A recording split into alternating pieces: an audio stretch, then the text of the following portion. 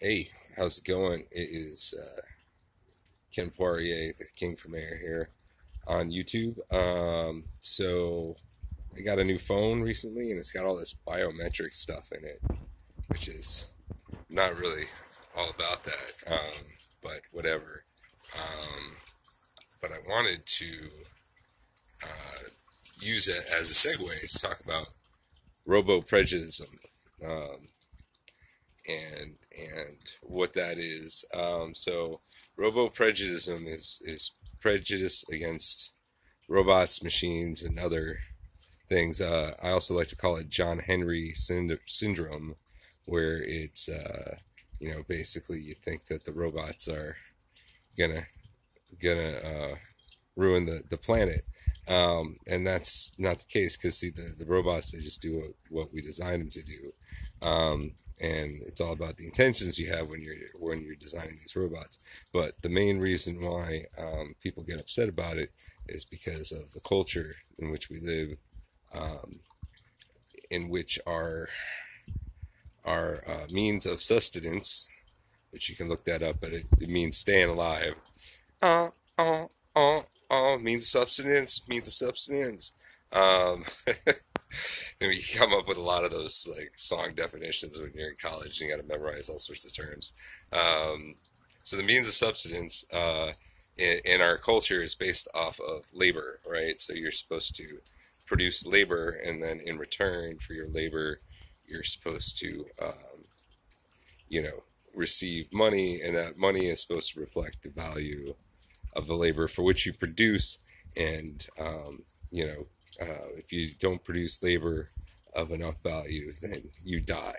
That's our system in this country, and it's a terrible system, and it's awful. And it's part of the reason why I got so upset a couple of weeks ago when my phone broke and I couldn't work because I need a phone to work. That's because that's 2017, and you know. It's an app. I work on my freaking phone. I don't have an office with a bathroom. That would be great. But anyway, it was devastating. It was just, and I didn't have enough money to buy a new phone, and I couldn't work to get the money to buy a new phone. It was a vicious downward spiral. And I had all these bills to pay. So that's the other thing. You got to pay bills to work. And anyway, so when a robot comes in and takes a job, people get upset. Just like historically, whenever anybody comes in to take a job, people get upset. And originally, that was, you know, we had, immigration. Before immigration, we had, well, actually, after immigration, because I guess that's so immigration was one of the early problems, immigrants coming in and taking jobs, and that was fine when we needed to. We didn't have enough jobs, and it's a cycle that goes back and forth. So the same reason why people are upset about robots taking jobs, same reason why they're upset about the immigrants taking jobs, or and we had gender segregated work in this country. We had race segregated work in this country in our history. And now we're having uh, technologically separated work in this country. Things that used to be considered skilled labor are no longer considered skilled labor because the robot's performing the skill, and if a robot can do it, well, must not really be a skill, right? So anyways, but it all comes down to this idea of the means sustenance, and the fact that having to produce income is the only way. It's the only way in this country, unless you're like me and you're like, no, I'm not going to do that, and I'm going to try every possible other thing in the books to avoid that.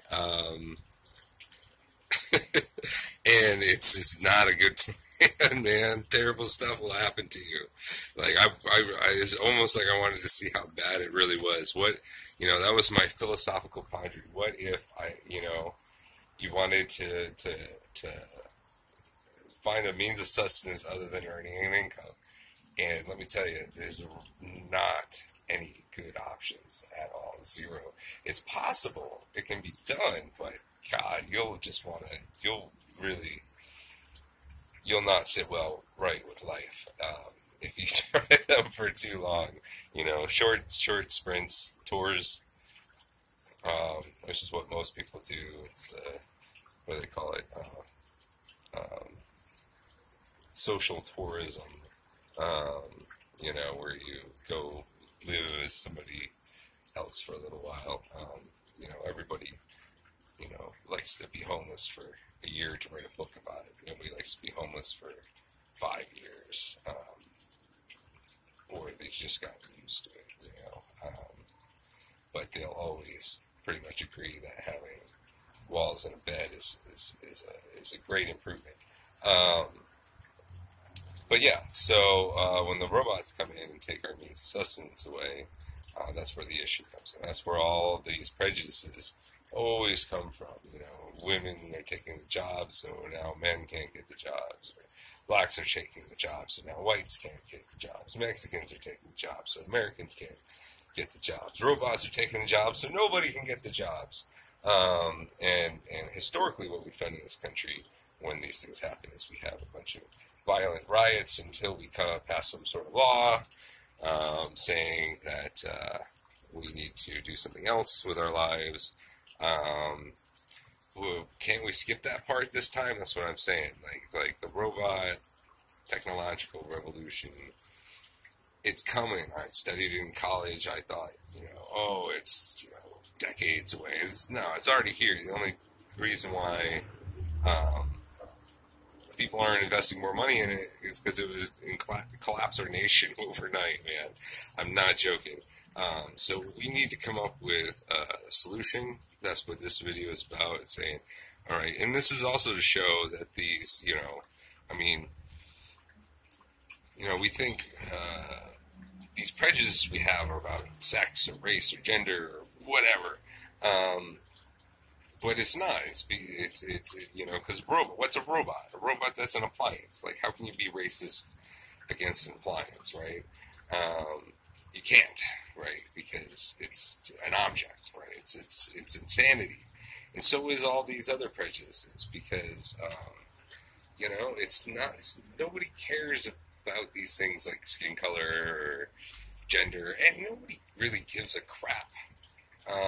For the most part, until it's impacting their means of sustenance, and then people get upset, and then you have these violent outbursts like we're seeing in our country, is because everybody knows this is what's going down. So how do we solve this problem?